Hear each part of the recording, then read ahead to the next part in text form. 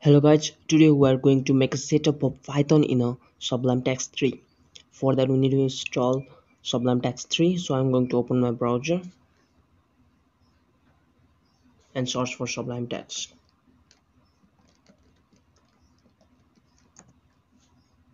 Here is the first link. After that I'm going to download Windows 64-bit. You can just download any of this software just like installing a game on a PC, as our source file has been downloaded. We need to download Python also. If you didn't know how to download Python, you can just check out my video. I'll give a link in description. And our Sublime has been installed or downloaded. I'm going to install this.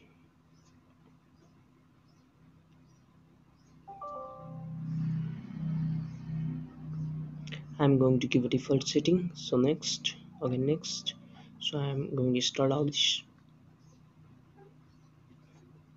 Our installation process has been finished. So I'm going to just close out this and open our Sublime.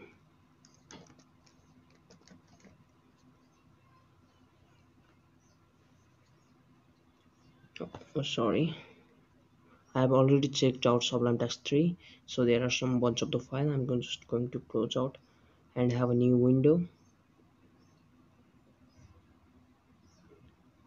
This is our new window of Sublime Text as a default window. When we start out Sublime Text for a new in a new PC, we can create a file by just having double click on this, and we need to give extension for this. By we can click on this and give extension, or we can just save this file and give a name to this file and give out our extension. After that, we need to set off Python. We can just run a Python file, just like I'm going to give one of the example. This is for running this, for printing for printing output. We can just use a build a function. We need to first select a build system. Our build system has been already selected. This is our Python. Then we can just have a build, then our hello has been printed. But in the case if we want to input some of the variables, just like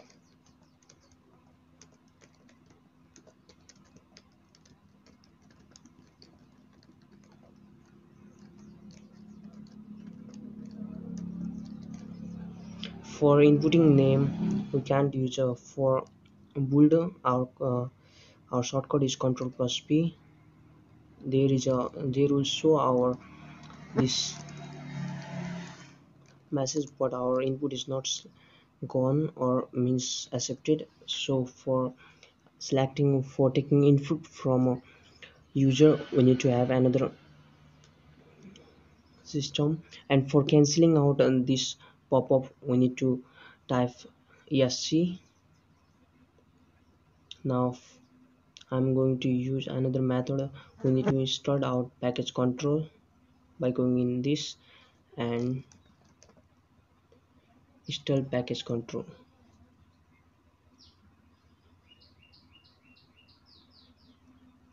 Our package control has been successfully installed. Now we need to go in same way, command prompt, and we need to install package. For installing package, we need to go through this path, this way. After that, we need to install Sublime Repel. After installing that, we are able to take a input from user. So we need to go in tools and Sublime and Python, and we need to select Python. Sorry, one of the problem. We need to go on to Sublime. We need to go in Python and here.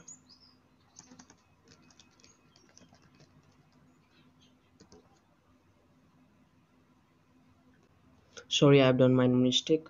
For running or for taking input from the user, we need to go in tools. After that, we need to go on Sublime Repus and Python. and we need to select Python run current file. After that, our message send it, and I'm going to type our input, and our zone has been plated. So by this way we can just take input from the user and have our program to run in our PC. That's all.